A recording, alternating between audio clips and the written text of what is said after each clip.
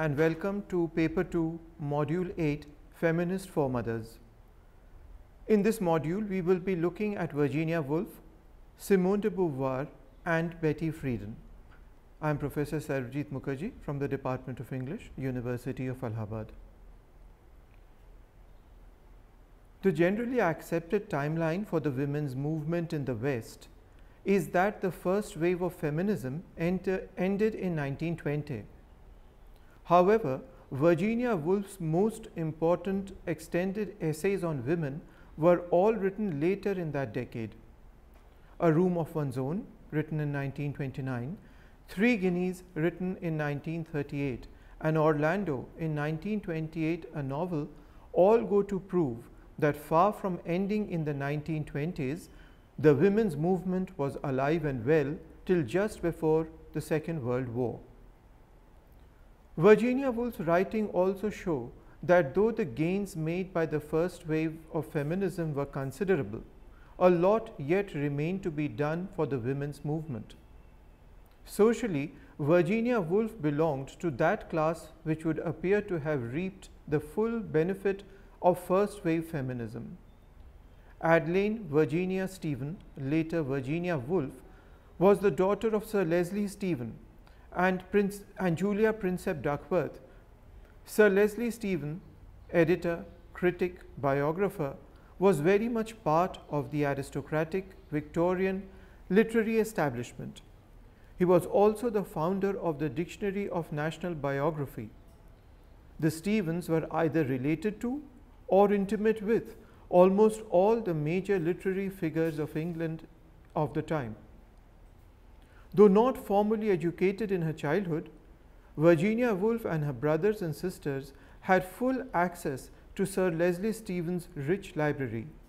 Much of her views were formed independently. Virginia Woolf married a civil servant from Sri Lanka, then called the Ceylon Civil Services, Leonard Woolf, and with him set up the Hogarth Press, which was to publish the works of famous modernist writers like T.S. Eliot. Since before her marriage, and certainly after it, Virginia Woolf was part of the famous Bloomsbury Group, a group of writers, philosophers, economists, and artists who lived in and around the Bloomsbury district of London. Virginia Woolf's home was the venue of the famous Thursday meetings, when the members of the group got together for informal intellectual discussions. It would appear from the above that Virginia Woolf epitomized all that women of her generation aspired to. Yet, Virginia Woolf's writings prove that for women there was yet a long way to go. One of the greatest insights of feminism is that a text is never innocent or gender neutral. A feminist analysis of literature in any language looks at literature as a means of creating and perpetuating belief systems. Till feminism did not change the rules of the game, it was widely assumed that literature, like the rest of culture, was gender neutral. It was assumed that there were objective means of judging a work of literature, and the best was studied as established canon. If there were very few women represented in the canon, it was simply because women did not write as well as men. Feminist criticism took it upon itself to disprove this assumption, and Virginia Woolf was the first feminist critic to do so.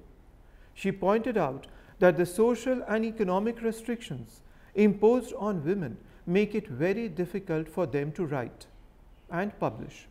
Feminists argue that the negative representations of women in literature is rooted in and influences actual social conditions. Therefore, it is essential to identify, analyze, and challenge these representations.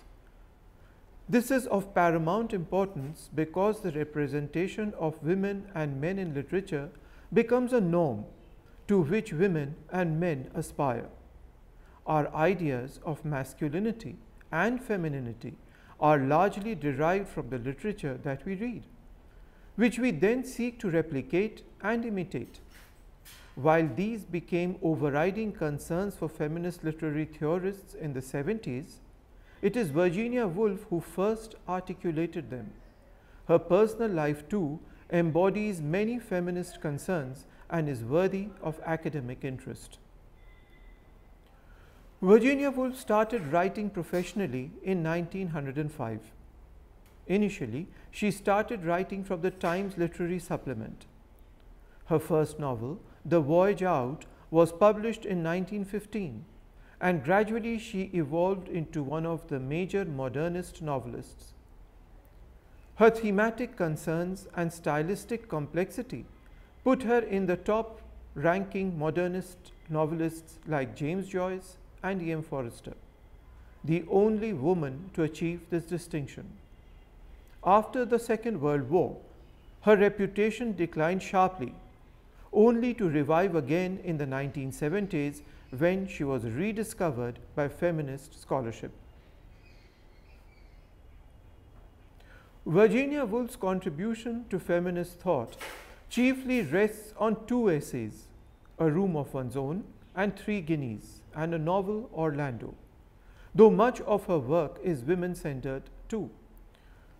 A Room of One's Own is a classic feminist text where Virginia Woolf points out the two major impediments any woman who wishes to be a writer faces: money and space that she can call her own. Woolf lectured at 2 Cambridge University colleges, Newnham and Girton, in October 1928, and A Room of One's Own is an expanded form of those lectures. The extended essay raises many feminist concerns. Woolf points out the drastic difference in the amenities provided in men's colleges as opposed to women's colleges in Cambridge. She comes to the conclusion that the aristocrats of yore, as well as the wealthy merchants of the day, prefer to endow men's colleges. For who wants university-educated women? The situation perhaps could have been different had women been allowed to earn money. Perhaps then they would have richly endowed women's colleges and supported higher education for women. But the bitter fact is that throughout history, women have been excluded from making money. Those heiresses who were wealthy enough through money inherited from their male relatives lost it all on marriage, because all of a woman's wealth legally became her husband's on marriage. Besides, if women turned to making money like men, would there have been any new generation to populate the colleges? Such considerations do not weigh in the establishment of Cambridge colleges, right from the beadle who shoos her off from the turf, to the librarian who refuses her entry into the library without a male fellow, to the chapel door that opens only to welcome Cambridge dawns. In A Room of One's Own, Virginia Woolf emphatically states that, and I quote, "A woman must have money and a room of her own if she is to write fiction," thereby indicating the connections of literature with economics. She goes on to examine the various prejudices that have hindered women writers and invokes a mythical Judith Shakespeare, Shakespeare's imagined sister, to illustrate the obstacles women writers have faced historically. But Woolf's analysis goes deeper than mere social constraints. Continuing her argument, she points out that the gendered nature of the literary establishment and language itself works against women. She points out that the education system, the publishing industry, literary critics, and aesthetics are all male-centered. These aesthetics and values are then touted as universal. Women to adopt these aesthetics and values because they are exposed to no other. Available women's texts are dismissed as trivial, minor, or domestic. Women's experience thus rarely enters literature or informs women's reading.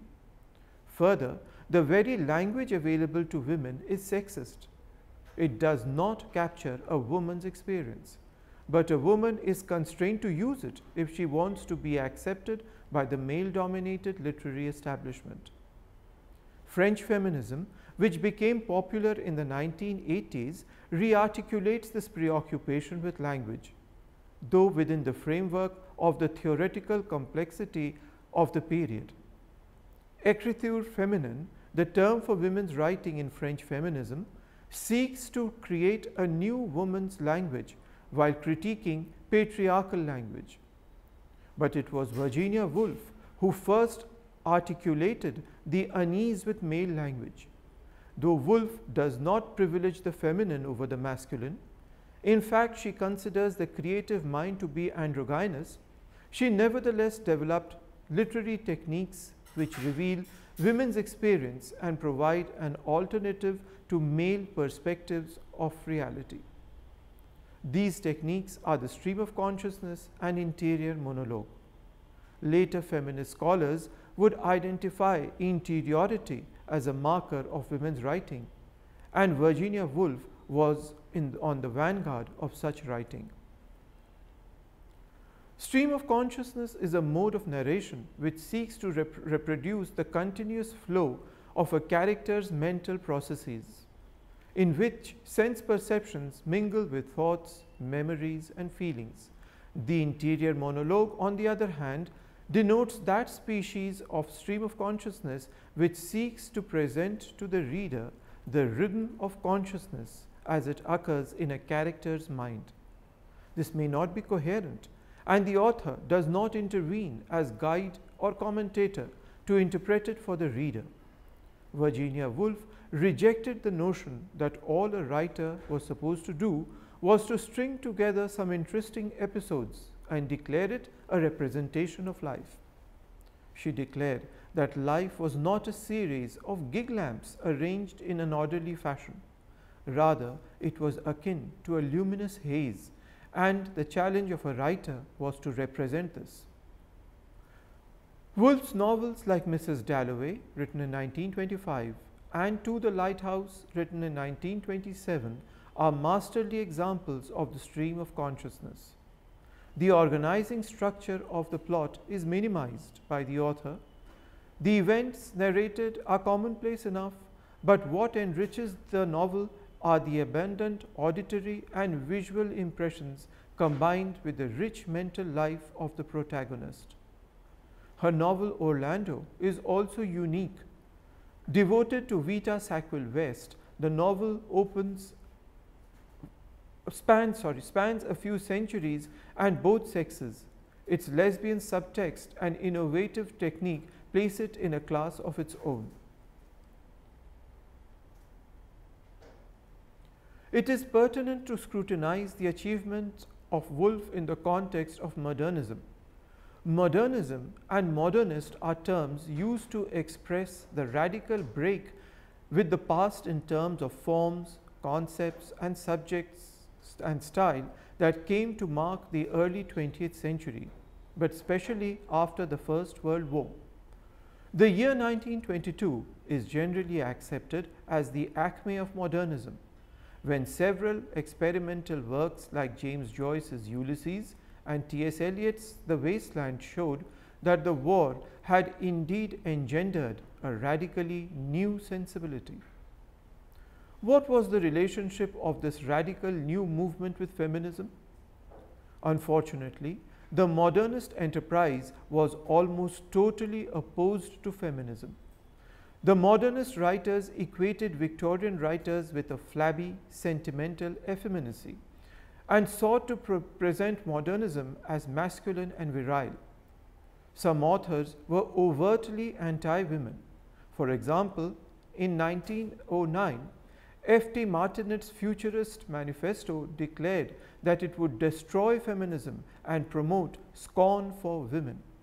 Similarly, the journal The Little Review, which published leading modernist writers like James Joyce and Ezra Pound, carried the tagline, "For virile readers only." Another case in point is the gradual transformation of the influential journal The Egoist. The Egoist started as a feminist journal entitled The Free Woman, a weekly feminist review in 1912 under the editorship of Dora Marsden. As the journal gained in popularity, the influential modernist writer Ezra Pound, along with some colleagues like Richard Aldington, wrote to the editor suggesting a change of title. The present title, they wrote, indicated that the journal was devoted to an unimportant reform and therefore needed to be changed. The unimportant reform being referred to was women's suffrage, which was yet to be implemented.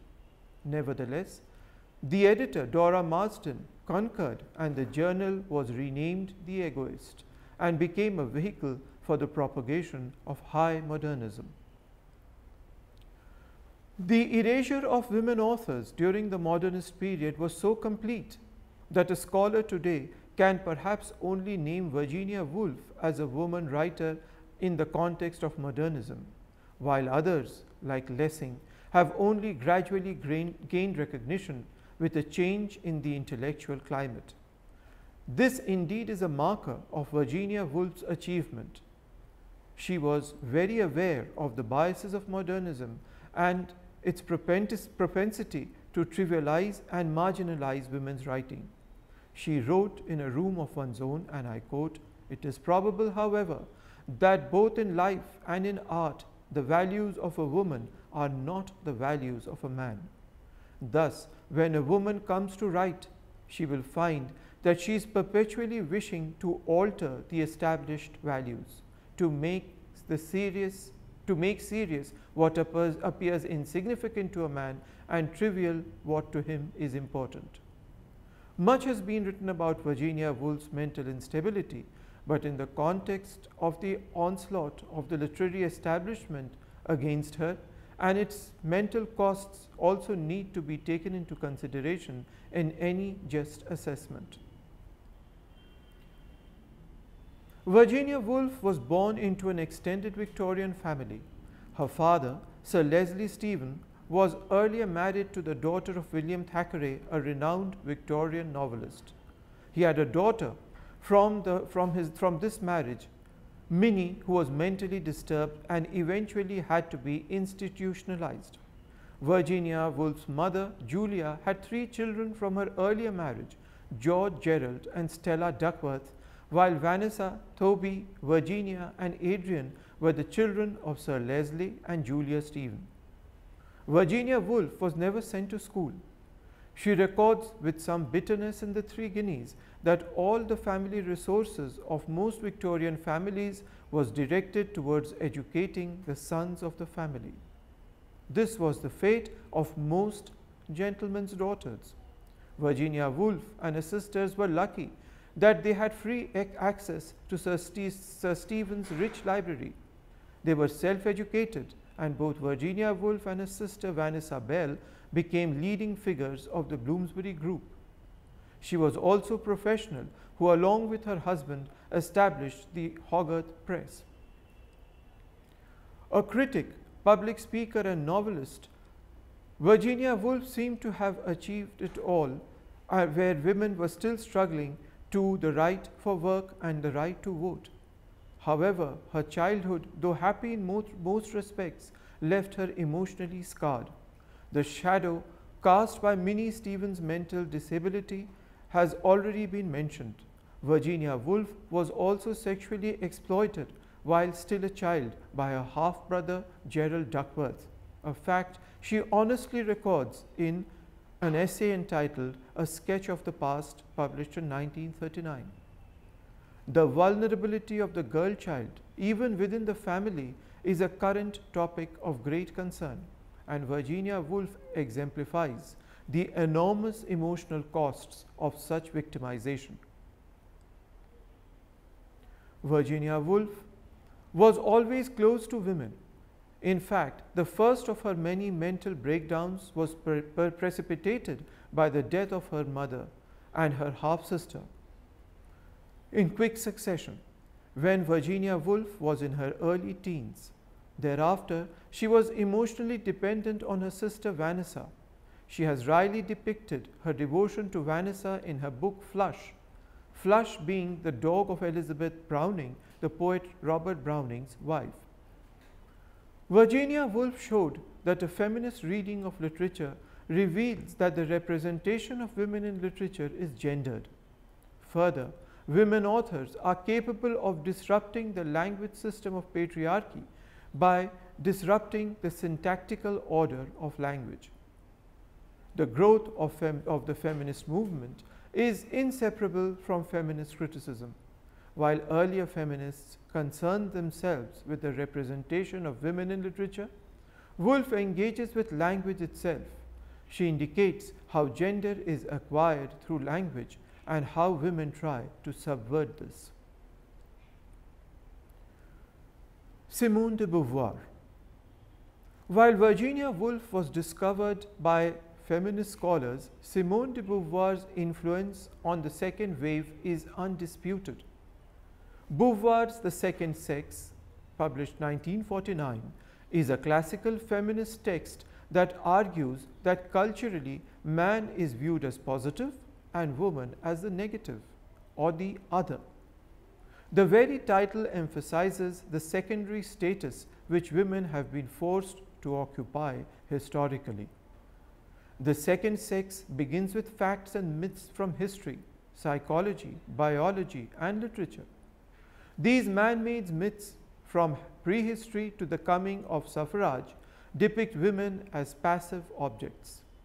The greatest insight that de Beauvoir offered was that femininity itself is a cultural construct. As she famously stated, one is not born a woman but becomes one. Beauvoir's abiding influence on feminism can be gauged by the fact that the concerns she raised are being debated even today. For example, the entire issue of sex and gender, which informs feminist thought, has its roots in the ideas of Simone de Beauvoir. Sex is a biological fact, while gender is a cultural construct. According to feminism, society often arbitrarily identifies a particular sex with a behavior cluster and then coerces everyone to conform to it.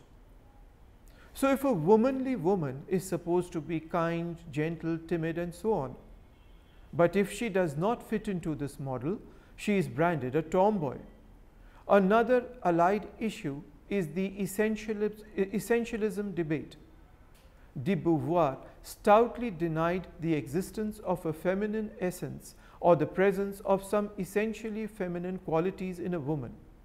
For her, every so-called womanly quality in a woman is a cultural construct.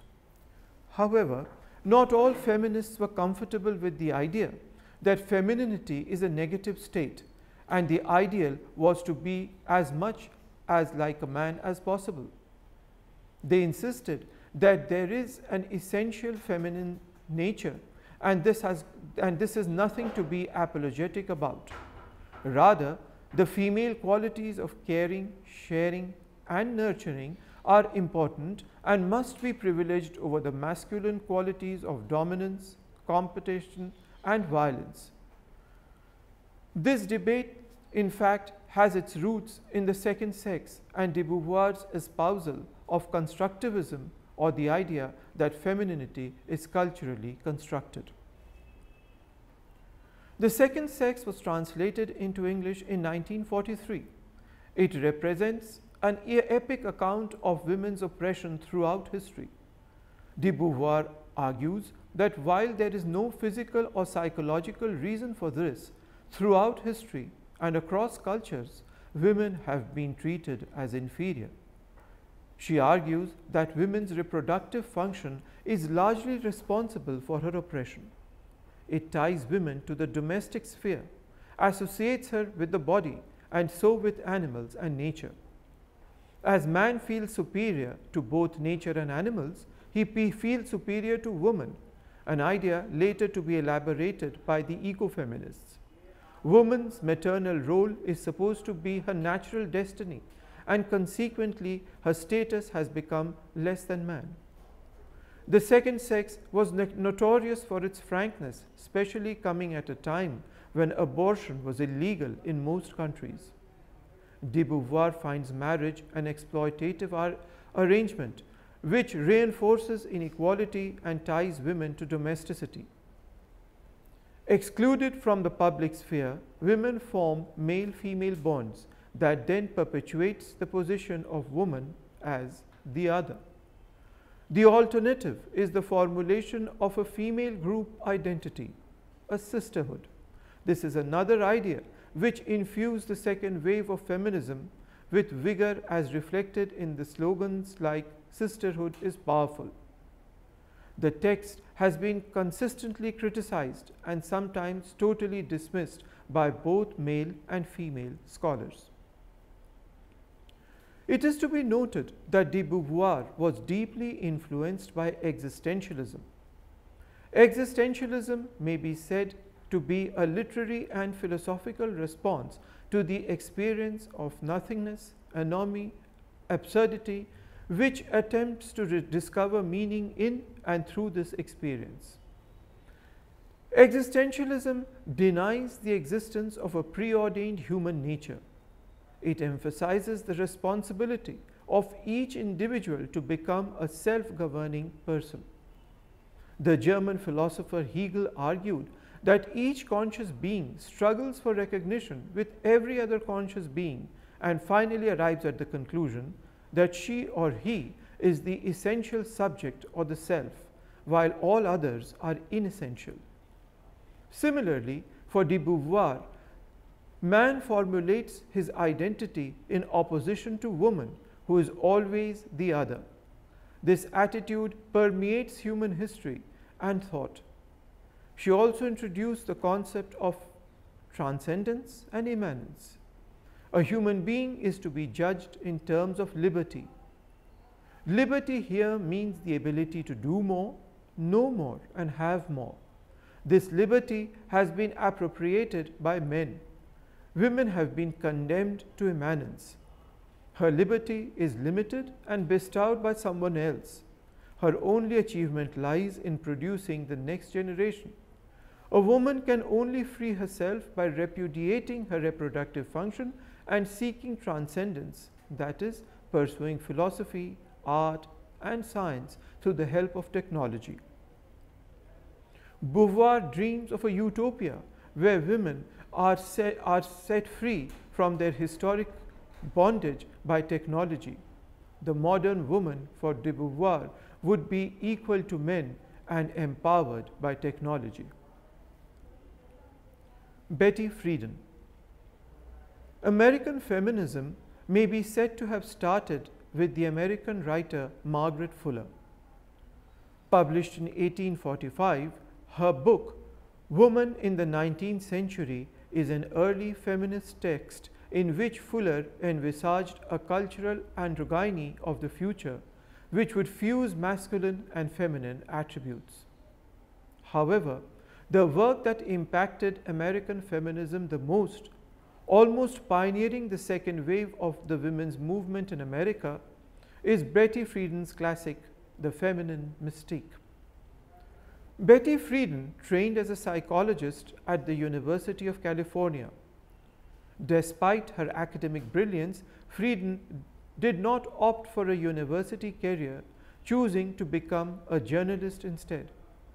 She was associated with some leftist and women's journals as well as commercial magazines directed at women. When Friedan was pregnant with her second child, she was fired from her job as per the prevailing law in America that did not have any provision for maternity leave.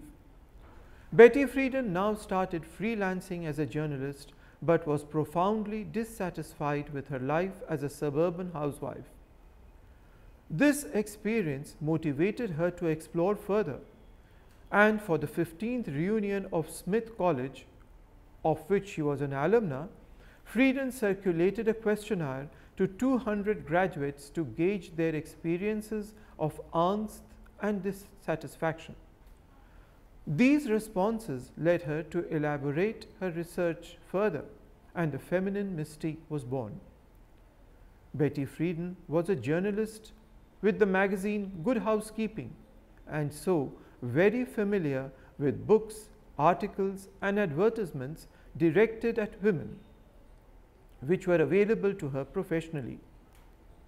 Friedan was uneasy with the unstated assumption of these texts, which seemed to suggest that all women were homemakers or destined to become one. She concluded that middle-class white women in the late 1950s were suffering from the problem with no name, an angst or psychic distress. They were housewives and consumers with no public careers and expected to have only domestic concerns. Such an existence, according to Friedan, was pushing women to neurosis. This was the mystique which gives the book its name. Friedan attacks women's passive acceptance of cultural stereotypes in her book. Friedan demonstrated that how the white American middle-class woman had metamorphosed from the feisty new woman of the 1920s and 30s to the confined homemaker of the 1950s. This was in keeping with America's post-war ideology, but for women, this near total dependence for economic, intellectual, and emotional support on their husbands was engendering feelings of worthlessness. Friedan's career as a journalist helped her to understand how the media was complicit in generating and perpetuating images of women which reinforced American post-war, Cold War ideology. She concluded that culture is not the cause of women's oppression, rather it is a means through which patriarchal ideology works. Friedan started with meticulous interviews and statistics, which she then used as the rituals of a social group, much as an anthropologist might. However, the social group is limited to white, heterosexual, middle class, and upper class women. This is a severe limitation since it restricts the study of Friedan's book to her own social class. Friedan's intolerant attitudes towards lesbians and her suggestion that sexual relations be sacrificed at the altar of career further date the book. The Feminine Mystique reads like a book of popular psychology and panders to the American goals of individualism and consumerism. To be fair, Friedan does not set out to theorize about women's issues. She is focused on analyzing the malaise of women's angst, seeking causes and suggesting solutions. Betty Friedan was able to consolidate the awareness generated by the feminine mystique and launched into a lifetime's engagement with activism. Not only did she diagnose the problem affecting white middle-class women, she moved ahead and tried to deal with them. In 1966, she founded the National Organization of Women, acronymed NOW, which attacked outdated laws which were disadvantageous to women. These laws that supported unequal pay for women, denied them maternity leave and daycare facilities, were demolished under the immense pressure exerted by NOW. In 1969, Friedan moved against laws banning abortion. She founded the National Association for the Repeal of Abortion Laws, NARAL, and the National Women's Political Caucus in 1971. Earlier, in 1970, she led the immensely successful Women's Strike for Equality. Despite all this, Friedan was cautious about extreme feminist radicalism. She was very concerned that feminism remain a mainstream concern and not become an extreme radical fringe, easily overlooked and dismissed. She was uneasy about what she saw as the lesbian appropriation of feminism.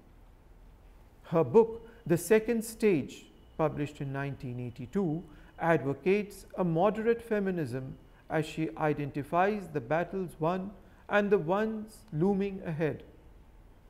Friedan died in 2006, leaving America more congenial for women after her. Thank you.